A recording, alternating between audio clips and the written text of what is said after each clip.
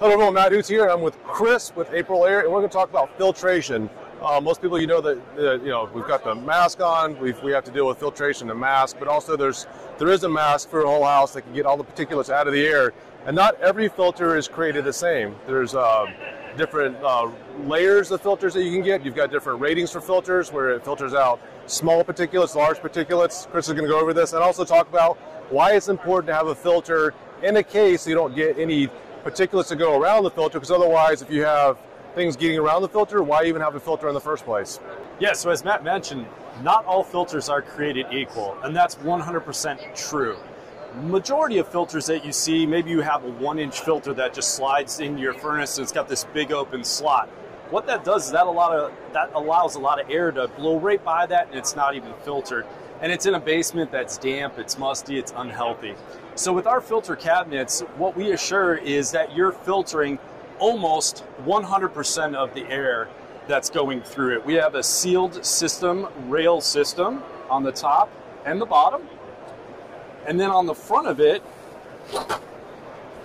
we allow an overhang that seals on the front door area along with gaskets here.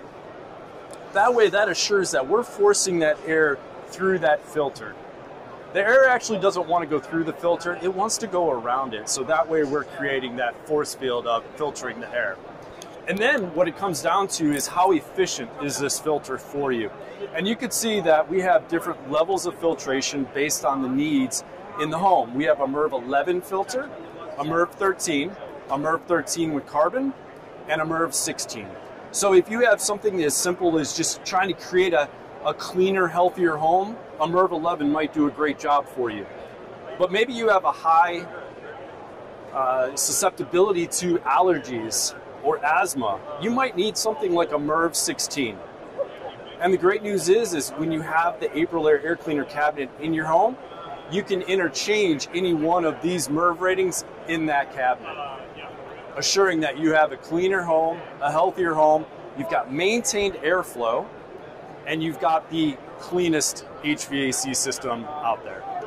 Got it. So let's talk about why this cabinet right here, the typical standard off the box, the stuff that protects the equipment, is 1 inch thick. So this is thicker than 1 inch. Why is this not only 1 inch? Yeah, that's a great question. Well, and it goes into what we call surface loading versus depth loading. 1 inch filters are surface loading, so as that particulate's floating down, it captures right here.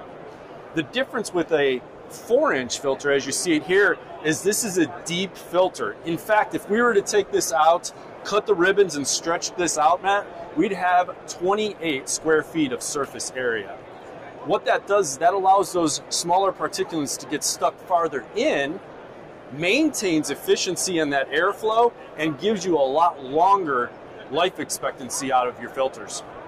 All right, so one of the concerns that people have, like with those thinner filters, is that if you put a MERV 13, like it's only 1 inch, you're going to create a lot of resistance and you're going to create a pressure drop, which could void the warranty on some of the HVAC equipment. So what kind of pressure drop do you typically have with one of these kind of filters? Yeah, that's a really, really good question. That goes back into the design first. So let's take one step back. When you look at a cabinet and you look at the size of the cabinet, that's where we should be sizing to the system requirements. If we said that a 16 by 25 filter cabinet was for a 5-ton system, we would increase that static pressure very quickly. At the same time, if we took that same cabinet and we took out a MERV 11 and put a 16, we're going to see a higher restriction.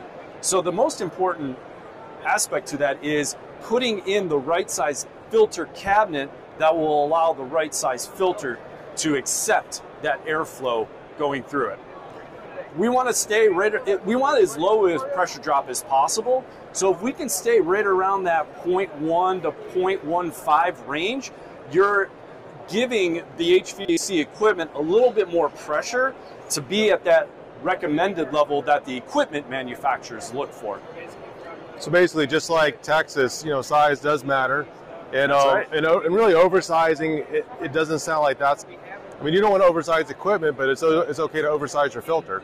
Yeah, all you would do is you would create that lower resistance, but you're maximizing the filter performance. Got it. Well, I appreciate it. So, where can they find out more about this? And can consumers buy this off the shelf, or they typically need to partner with their HVAC contractor, right? Yeah, a lot of times you can work directly with your heating and cooling contractor that comes in and does the annual maintenance for you. They should have complete access to that. You can also go to aprilaire.com, and it's called Find a Pro. That will also direct you right to a contractor that can offer you the right solution for your home. Got it. So let's talk about people that have like an apartment, condo, or something like that. They've got a ductless mini split, and obviously this works with a ducted system. You guys also have some standalone filtration options for those people that don't have the benefit of having a ducted system.